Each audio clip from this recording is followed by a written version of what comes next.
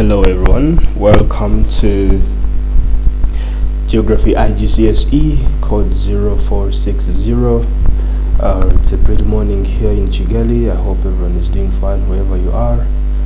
We're going to be looking at our section C topics in this series, and today we're starting with the topic of industry. So I want you to think about any place that you could have gone to that has an industry, or that where they produce goods, and then you will have a rough idea of what industry is. So we're going to look at a series of key terms, and of course number one is industry. So what is an industry, or what is industry as a term? Is the work and process involved in collecting raw materials, very important there, collecting raw materials and transforming them into finished products. So what are raw materials? These are items or products that we use to manufacture or to produce finished goods.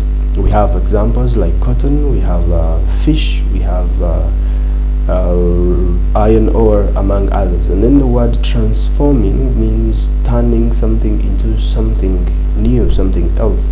So when a raw material is turned into finished products, that is manufacturing, but the term industry involves even the process of collecting those raw materials. Term number two, industrialization. You've heard this term, and you've heard phrases like the US is highly industrialized. So what does it mean? It means that the US has increased its production of finished goods and provision of services. So this is a typical characteristic of MEDCs. The next term is manufacturing, and this means, like I already mentioned, the transformation of raw materials into finished products. And the last right there is factory. So you probably could have worked in a building during one of your fieldwork studies, a building where they are producing some kinds of goods, and definitely this is what factory is all about. So it is simply a building or a group of buildings where goods are manufactured or assembled. Now there is a new key term right there, assembled. What this means is putting different parts together to form one finished product. We will look at some details about assembling later on in the topic. So classification of industries, we have basically around four classification of industries. Those are the main ones. So we have the number one, which is primary industries. What this does is it involves the extraction of raw materials from their natural existence. We have sectors like mining, agriculture, fishing, forestry, etc. So that is primary industry. So you will also have at the back of your mind that most LEDCs are based on the primary sector, and much of them are looking at agriculture as their main source of national income. Number two in the classification, we have the secondary industries, and this is where this topic is mainly going to concentrate. These are industries that process raw materials into finished products. For example, food processing industries. So what these do is they get raw materials from the primary sector and they process them into finished products. I'll give you an example. Food processing industries, for example, you get milk from agriculture and you make cheese or yogurt or any other dairy products. So that is food processing industries. Or you get wheat and other things, you put them together and produce bread. That is food processing. So that is secondary industry. We take a look at number three, tertiary industries. These basically provide services, for example, transport and banking. And then number four, which is called quaternary industries. These also provide services, but this time this service is in form of information. We have examples such as consultancy firms, ICT firms, and research companies. These are called quaternary industries. The service is basically information. We're going to have an activity here, so you're going to take a look at a series of pictures and you correspond correspond them to the right type of industry. So you will come back to the video later and look at these pictures again, and then be able to tell which type of industry each picture belongs. So this is picture number 1, picture number 2, picture number 3, picture number 4, picture number 5, number 6, number 7, number 8, and that is it. So like I said, this topic is going to concentrate much on secondary industries. So let's take a look at the different parts of secondary industries. So secondary industry is divided into we have that term, heavy industry. So like the name suggests, heavy industry, so you can think about industries that produce very large and heavy finished goods. So by description, this is an industry that uses large sums of capital and heavy machines to produce either materials. These materials, of course, could be things that can be used to produce other goods. We have examples like steel. Then we also have large goods. So these industries produce large goods, like I mentioned, such as ships. We have trains, vehicles, planes, among others, on a very large scale. So those are heavy industries. Next is light industry, which is pretty the opposite of heavy industries. So these are industries that manufacture small or light goods. Of course, they use machines as well, and also employ people. They could be many, they could be few. So examples, we have food processing industries, textile industries, oil refining, and energy production. Okay, so we have terms right here: processing industries, and then assembling industries. This is no longer a new term, we have looked at it before. So let's take a look at the distinction between these two. Processing industries, these are industries which directly process or transform raw materials into finished products. For example, iron and steel industry. So iron and steel industry uses a raw material that we call iron ore from the primary sector through mining, and they transform this iron ore into iron and steel. We could have examples of iron sheets or metallic bars, among other things. Okay, let's take a look at assembly industries. These I've already mentioned that these are industries that put together parts of and components are made from elsewhere to produce finished products, such as cars, computers, and phones. In Rwanda, we recently got a new industry that puts together different parts of cars made in Germany to produce or to make a complete car. These are Volkswagen cars. I'm sure most of you have looked at them. We have computers. Now most of you know about Apple computers, like Mac Air Pro. Now these computers are made in the US, but most of the parts that make these computers are made in China.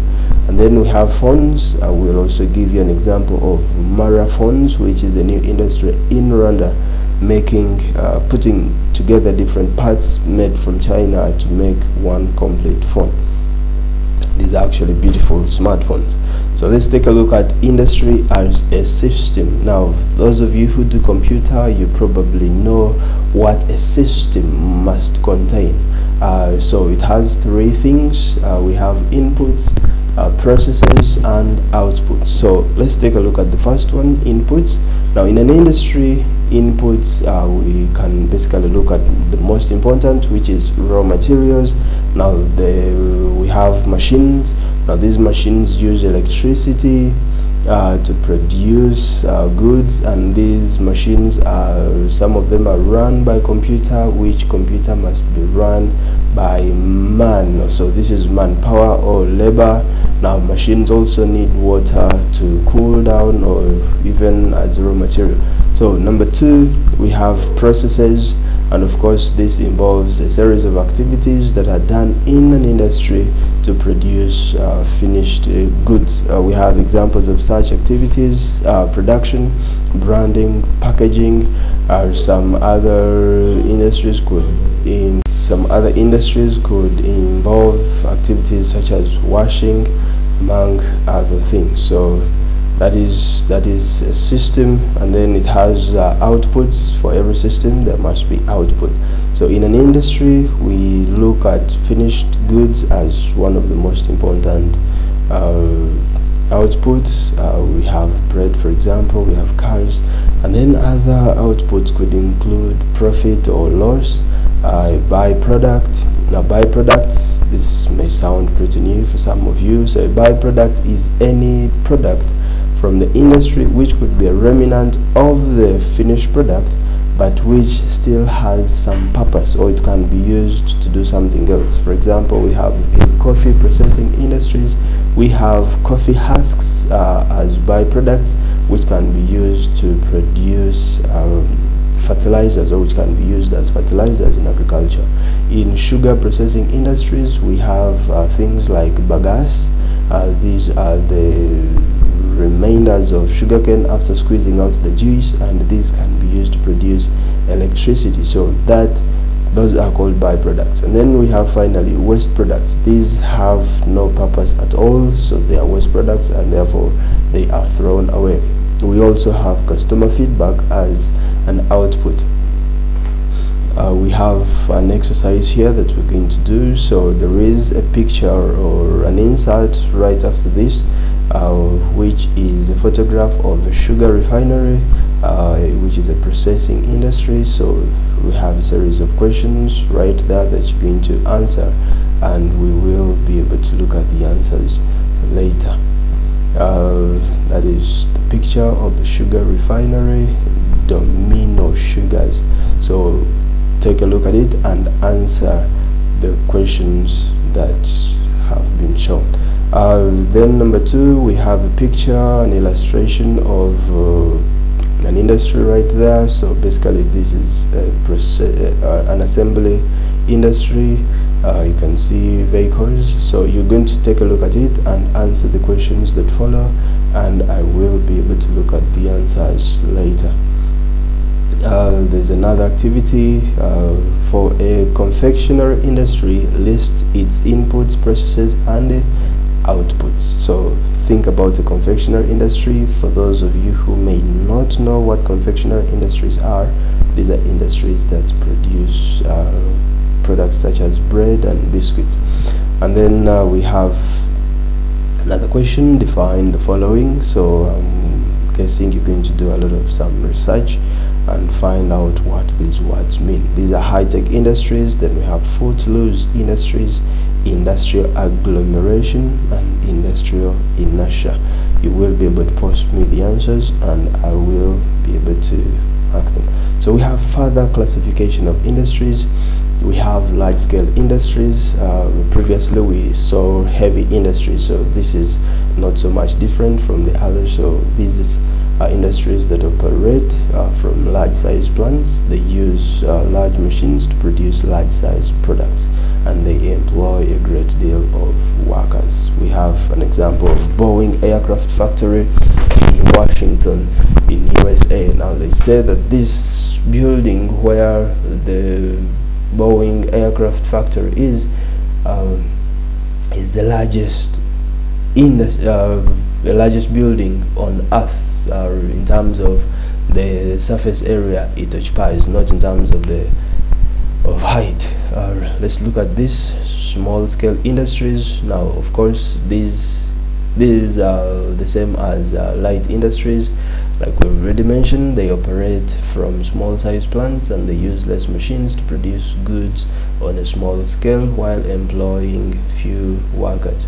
So we have something else called market-oriented industries. We all know what a market is. It's a place where goods or services are sold. Excuse me.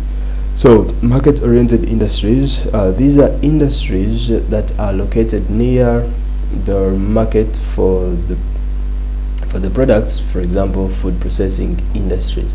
So foods, of course, as you can tell, these are they are not able to last for long, so they need to be produced nearer to the source of raw materials so that they can be sold immediately. we have another type which is called raw material oriented industries. So raw materials, we already know what this is. So definitely these are industries that are located near the source of raw materials, for example iron and steel industry. So I want you to think of the reason why these industries must be located nearer to the source of raw material. Now I'll just give you a quick one, that in most cases the raw materials are very heavy and they would require a lot of they involve a lot of transport costs, and therefore the manufacturers or the owners of the company would think of reducing costs of transporting raw materials and instead establish the factory nearer the source of raw material. So we have capital intensive industries, the word capital there. So it means that these industries use more machines than people in their production process. So we have car assembly industries. Most of the time the machines are run by a few people and a lot of work is being done. The opposite of this is labor intensive industries, and of course these are industries that use more human labor than machines to produce their finished products. We have national industries or companies. The word national means within a country, of course. So these are industries that produce goods in only one country. For example, if an industry is a Rwandan company and does not have any branches anywhere else in the world, so that is a national company. Another one is transnational industry or company. We will look at something called TNCs later. So these are industries that produce on a large scale and they manufacture goods in more than 2 countries or more than 1 country. So we have examples of industries or companies like Shell, like Nike. These operate in almost very many countries in the world. So that brings us to the end of part 1 of this topic. Subscribe so that you can be able to follow the subsequent topics.